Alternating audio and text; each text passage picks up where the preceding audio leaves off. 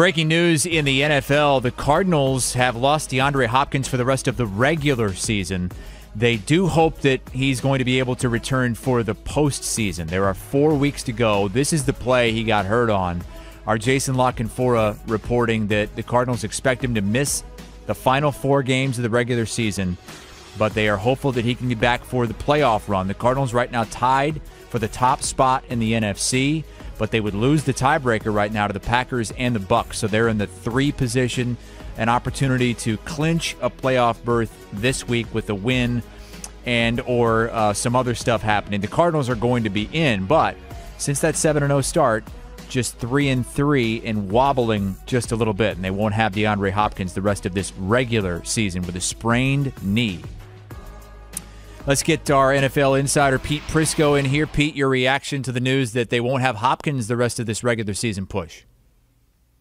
Well, they kind of haven't had him for a while anyways. I mean, the last time he was a legitimate factor in their passing game was week 7. I think he had 7 catches that game, and he's fought through some injuries all year, and he hasn't been the same guy. And you could clearly see that even though he tweaked the knee again. So I think when you look at this, look, name, again, better probably than game right now. And that's not to say he's not a good player. It's just that he's been so banged up.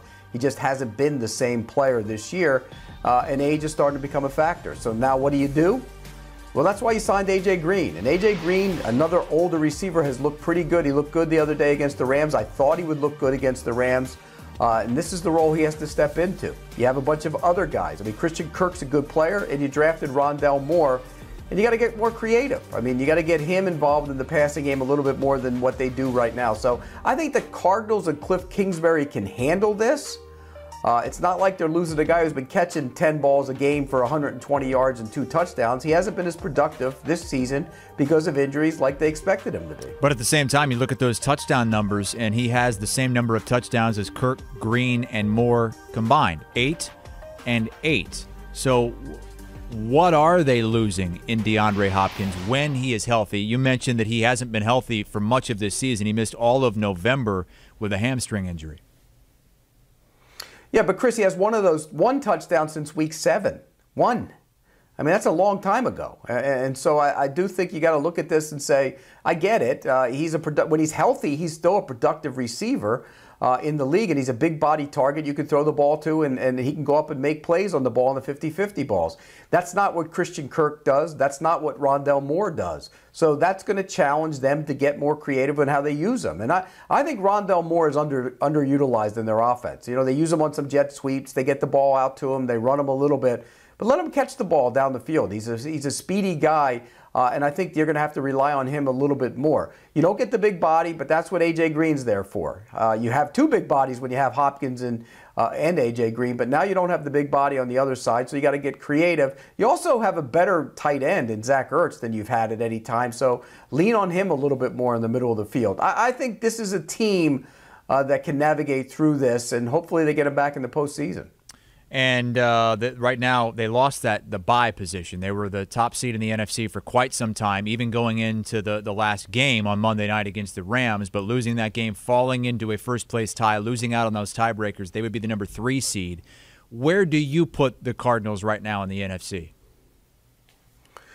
Well, I think that was a little bit of a proving game for them on Monday night, and they fell flat, and that's a little bit of a disappointment because I thought that people were kind of sleeping on the Cardinals a little bit. You're talking about the NFC, you're talking about Green Bay, Tampa Bay, and nobody was really mentioned in the Cardinals, and their numbers told you should have. I mean, they were 3rd in the league in scoring differential, 4th in scoring, and yet nobody was paying attention. Well, here you are in the grand stage on Monday night, and you didn't get it done. So I think there's doubts again about them. I still think they're a really good team.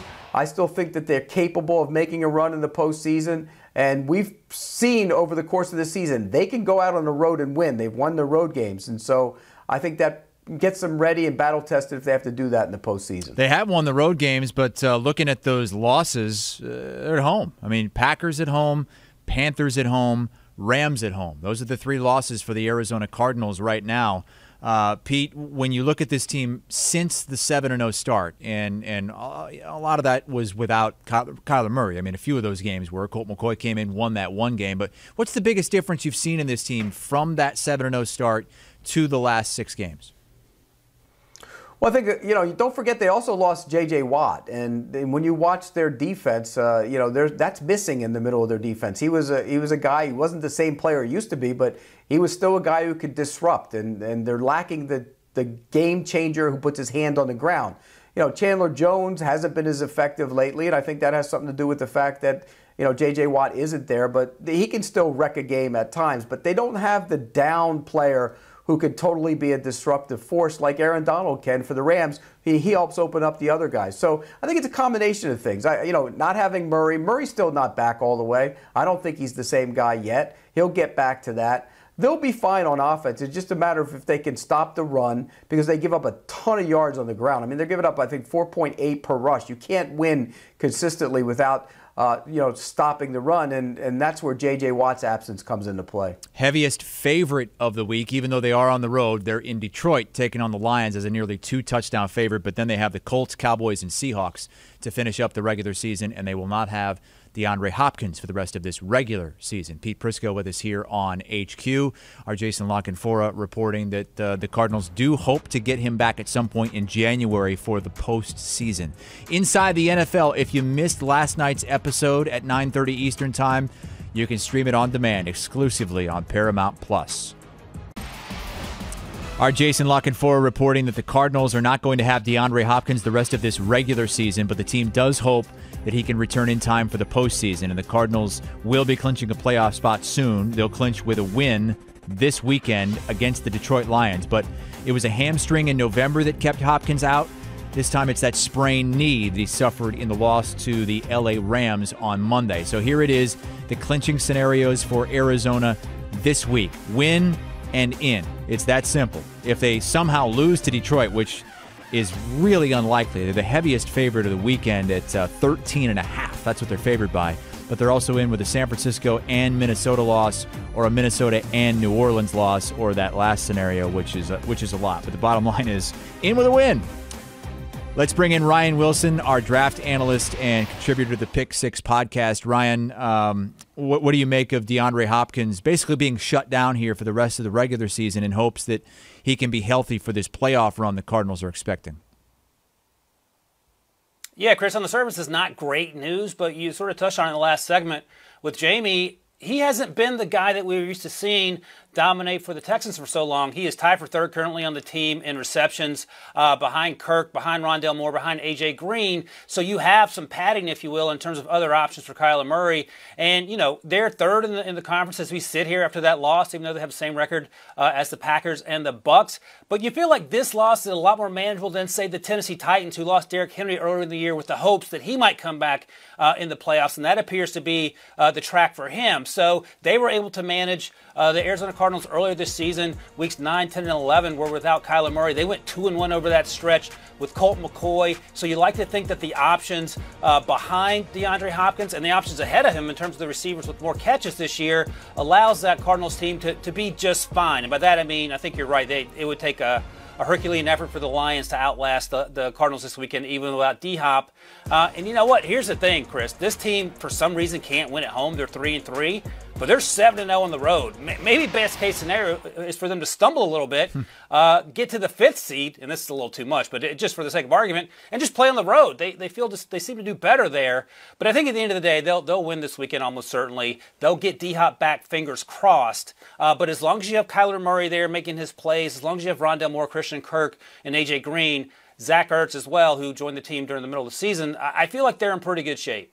Yeah, Ryan, maybe they end up doing what Tampa Bay did last postseason. Get in there, just win every game on the road, 3 games on the road to get to the Super Bowl. How about Rondale Moore doing all those mock drafts, all that research? I mean, he was in first round of your mock drafts a bunch last season, and he's been fun to watch at times. How do you feel they've utilized him, and what can they do to utilize him more now with Hopkins out? Yeah, here's what you do with Rondale Moore. You get the ball in his hands, and you saw a lot of him as an Iowa fan when he was at Purdue, and he has given the Cardinals what they hoped they would have had in Andy Isabella, who they took in the second round a few years ago and hasn't just worked out.